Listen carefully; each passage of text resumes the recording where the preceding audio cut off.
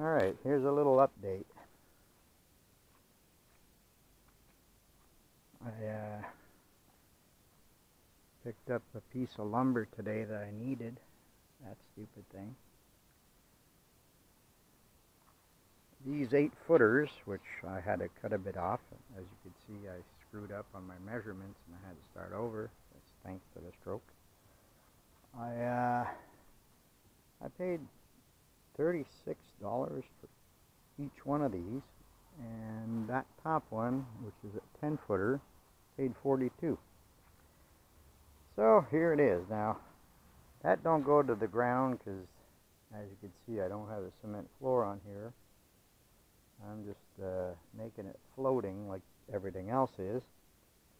And I left myself a space because I'm putting cement blocks like that one over there. I think they're like 4 or 5 inches. Yeah, load them up and I'll do the whole floor, kind of like what I have here. Well, what I got here goes all the way inside just like that. That whole wall is supporting on there. And I got plenty. I'm going to take them out of in there. See, they're like this. And I'm going to do this whole floor, but first I got to keep adding dirt because I don't want this to flood in any way. Besides, any of my good stuff is going to be up on pallets or something. And I'm going to make shelves. Well, that's what it is. I just finished putting up this wall and measured for my door. Everything's supposed to fit and it's all level. And I put all those little pieces there. When you're close to the edge like that with the screws, you got to drill or else it'll crack. Now this is all the stripping that I need to finish off.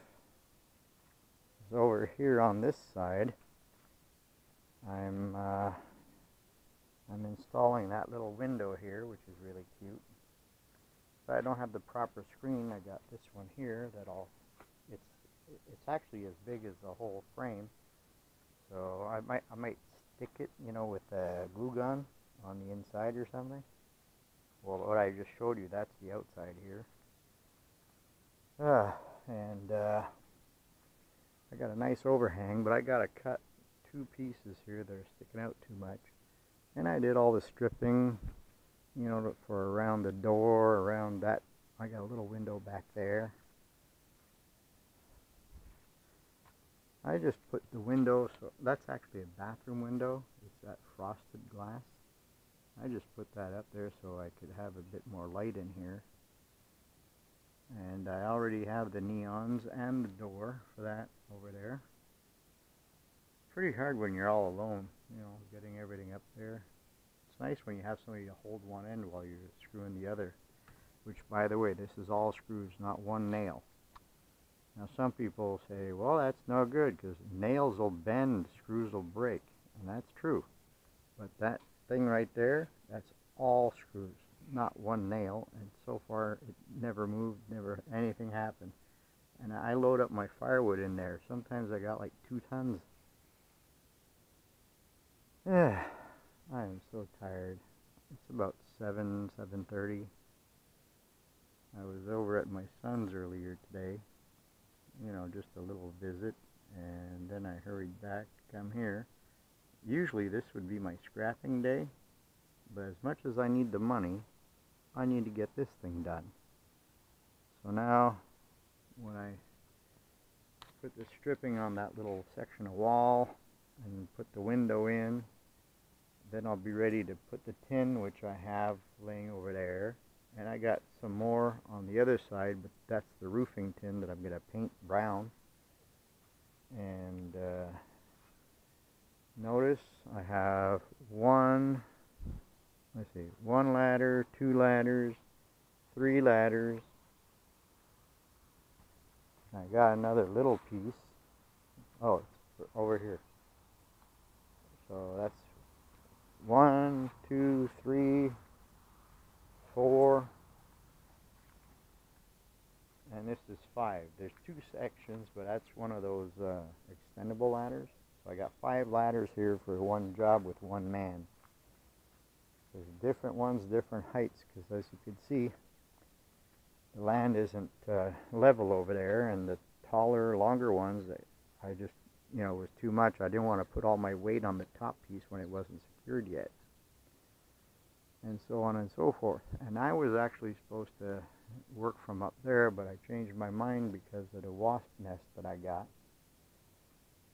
And my door, well, I can't open it now. I put a screw in it. I didn't want the wind to knock it open. Now I gotta buy myself a locking doorknob. But everything is nice and straight. And that's what's called a French drain. It's a pipe with a whole bunch of slots in it. So it lets the water come in. Like as you can see here, I'm gonna dig a bit more. Shove it down there with stone. And the water, the runoff, will go in the pipe and run down to the end over here. And over here, I don't know, I might put a submersible or something. I'm not sure yet. I'll figure it out when I get there, because I don't want everything to lift and rip apart. So, that's my project. Don't you love this crap? Can't wait to be done.